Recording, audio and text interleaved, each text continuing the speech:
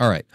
Rather than fearing AI will make programming obsolete, Ing suggests that AI tools should be viewed as empowering extensions that require foundational programming knowledge to use effectively, similar to how high level programming languages build upon fundamental software engineering principles. Yes, I 1000% agree with this.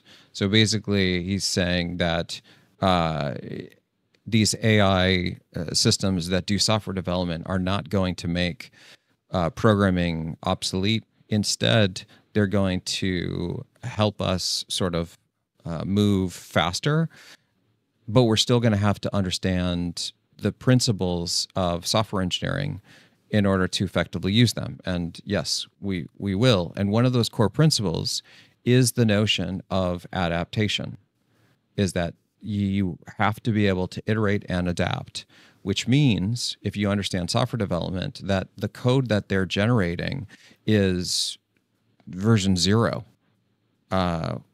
If you're successful creating your piece of software, you're likely going to have 10,000 versions